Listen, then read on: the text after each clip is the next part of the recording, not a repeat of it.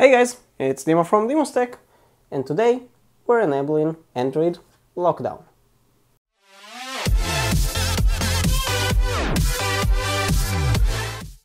So first of all, what is the lockdown? Now if I'll actually lock my phone and try to unlock it, I have face unlock as you can see here, I have some notification here, and I can also unlock it by my fingerprint, which I'll do right now.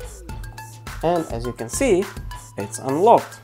Now, if you'll reboot your phone, you'll notice that after the reboot you can no longer use your fingerprint or the face unlock feature unless you unlock it once with your PIN or password.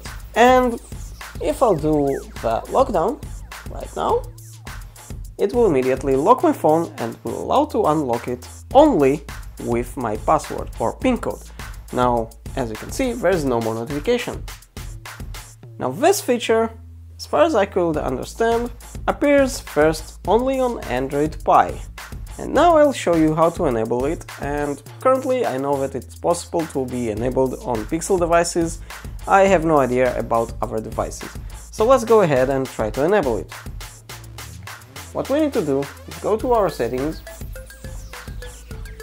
go to Security and Location, lock screen preferences, and as you can see there's an option called Show Lockdown Option. And we can disable it, and as you can see if I'll hold it here, there is no lockdown anymore.